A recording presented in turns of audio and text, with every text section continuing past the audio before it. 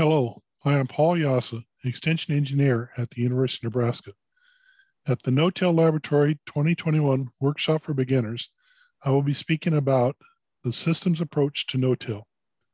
When it comes to healthy soils, no-till is far more than just planting a crop without tillage. No-till uses a systems approach where crops are grown with minimal soil disturbance and the soil surface is kept covered with crop residue to conserve soil and water. Residue management, crop rotation, nutrient management, integrated pest management, equipment and its proper operation, and many other cropping practices must be part of the systems approach. One of the keys to success is diversity in the system to reduce risks, spread the workload, and better feed the soil system. A healthy soil becomes more resilient, cycles residue and nutrients better, and stores more water. My presentation will use a lot of real field examples to illustrate these points and many other benefits of continuous no-till.